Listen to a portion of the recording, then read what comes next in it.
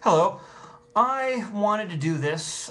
It's something I was thinking about for a while, but I read something on the web on NPR's website about a death of a sailor who was shot at Camp Pendleton in Southern California, and the sailor's family are asking for a congressional investigation, thinking it's a hate crime because the murder victim was gay.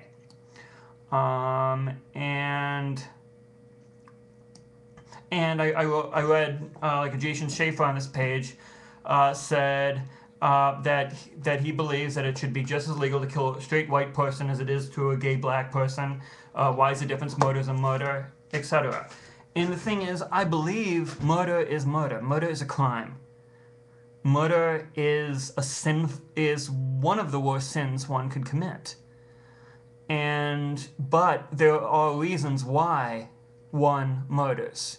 One murders because someone has something that you want. You kill, you take. One murders because, well, that's the main reason. But there's other reasons. But like the dragging death of the black man in Jasper, Matthew Shepard, possibly the sailor. They were killed not because of anything else, but the reason of the murder was because they were this. And I believe that certain people, maybe, especially if society has mistreated them, deserve special protection. And the sad thing is, if you kill a black, or if you kill an African American, or if you kill a homosexual, depending on where you do it, you're more likely to get off. I mean, this goes back to the segregation days. I mean, this is nothing new. And what really bothers me is Christians really against this, because they believe that some it might be like hate speech. Personally, I think this is murder, being beaten up, things like that. If you say someone, hey, you faggot, you shouldn't be charged with a hate crime. You're an asshole, but you shouldn't be charged with a hate crime. And I'm sorry for using that. I should have said jerk. But I mean, if you go to churches, which I still find funerals I find repugnant, by the Westboro Church signs God hates fags. I think that if you're on public property, you should be. If you're breaking any single ordinance, you should be sent away. But I don't think you should be charged with hate crimes. Speech is free in this country. But if, let's say, someone who is one of those who are hanging the signs, or someone who goes to your church, like here's someone, here's the pastor in a very angry, nasty sermon, Leviticus 20. And I mean, no love or hope. I mean, we'll say like what God means by homosexual in the Bible, there's a huge debate over it. But even if it's just any homosexuality, it's that hate the sinner and the sin. Hate the sin and the sinner. And if someone in that church goes out and kills a homosexual, I believe that the pastor should be charged. I mean, just like the Southern Baptists, not all the Southern Baptists, but some Southern Baptist preachers in the 30s, 40s, 50s, who preached against civil rights, and some of their people, some of their sheep, went and killed black people, lynched a black man.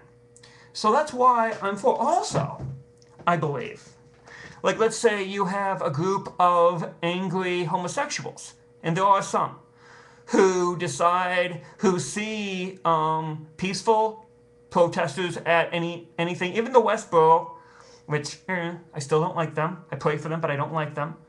But let's say if just someone like saying repent, and there's like a bunch of homosexuals who follow that Christian afterwards and beats him up or kills him, God forbid. Those homosexuals should be arrested for hate crimes and should be charged for hate crimes because they did it because of who one is. And will this prevent people from committing hate crimes? I don't know. I don't think so. Does the death penalty prevent people from committing crimes? People are sinful creatures. People are fallen creatures. People are creatures driven by their lust, driven by the flesh, driven by the dark voices in the back of their head, saying me, myself, I. But I don't see the harm. And so I'm for hate crime legislation. And I'm also for, I'm pro-life. I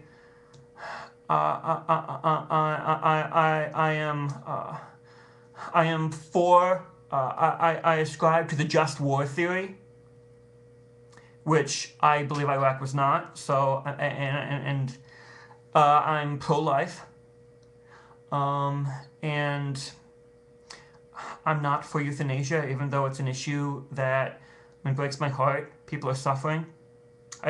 I don't believe that we have a duty to prolong life if it's suffering, but we definitely cannot take life. But the death penalty, maybe I'd be for it. Because Paul said that authority is given by God, so we have to respect that. And God and government has the authority to take life because God granted it to them. But if they do it in a way that was just, I recently learned that 79%